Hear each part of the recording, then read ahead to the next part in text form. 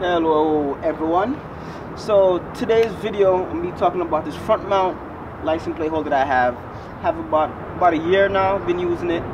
And main reason I'm talking about it because all the time everybody's talking about don't buy eBay parts, eBay stuff is not good. End of the day, eBay doesn't make parts. It's people that you buy the stuff off of eBay, you choose to buy these crappy parts. Because I bought this front mount about a year now, still doing good, well sturdy, haven't given me any problems. And I got this off of eBay. And everybody said, yo, I should have bought the mount from the Vivian or something like that, on one of them other sites that are more dedicated to BMW or German stuff that would have been more sturdy or more better. Yo, I paid $15 for this and it's still going strong. Other sites are selling these stuff for $30, $40, some even $100. I saved. So end of the day, eBay doesn't have bad stuff. You just have to know what you're picking, because obviously something made in China necessarily is not that great of a quality, so you got to be wary. Because I bought my suspension parts from off of eBay. I got H&R springs that I got on eBay for like $200 that usually are going for like $300 to $250. Got a great deal. I'm not gonna say eBay is crap, just that you gotta know not to buy crappy parts.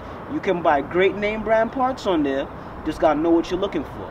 And then when you do find them and it's a great deal, why not jump on it? Why go into a regular retailer and spend, say, much more money? Makes no sense. So I do say you can buy stuff off of eBay, but be wary what you choose to get, because it's not a bad spot.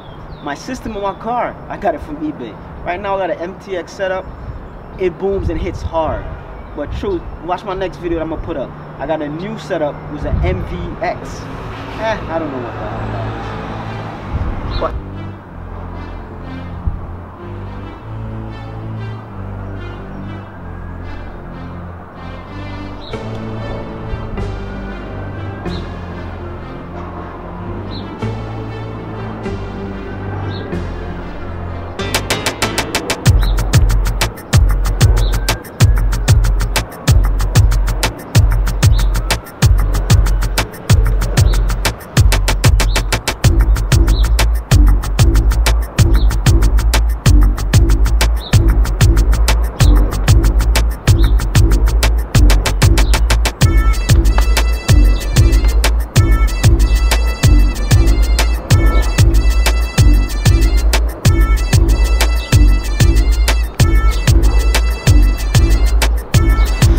everybody, you know, this is my E90, looking nice, shining in the sun. But yeah, future mods and stuff coming up, I'll keep y'all posted, let y'all know what's going on.